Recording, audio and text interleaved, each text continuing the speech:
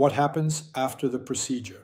On one hand, you should not fly for at least 2 weeks, and you need a small injection in the abdomen every day to thin the blood and prevent the formation of clots for 1 week. Dressing should be applied until healing. This takes 1 to 2 weeks depending on the case, sometimes longer, but this is rare. I said that there was no post-operative pain.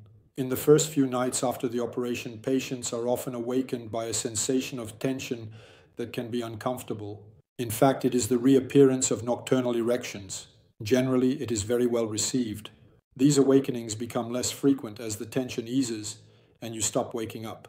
Another key point is resuming sexual activities. It should not be too soon.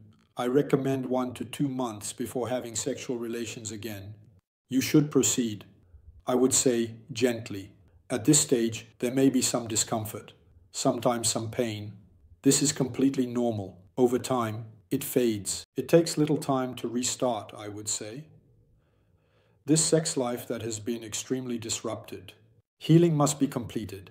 The areas that are slightly sensitive during sexual intercourse need to become completely unnoticeable again. And then there is an extremely important point, which is that erectile dysfunction has always been a trauma. It should not be forgotten that an erection, in this case, is a reconquest of self-confidence, confidence in one's erection. And that can be immediate, happens. It can also be a work of patience. After the operation, a fulfilling sexuality develops gradually, reaching its full potential after working on oneself and one's sexuality. I hope this information has been helpful.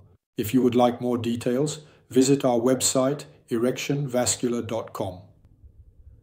Thank you for your questions and comments. We will respond to them. And thank you also for sharing this video. Goodbye.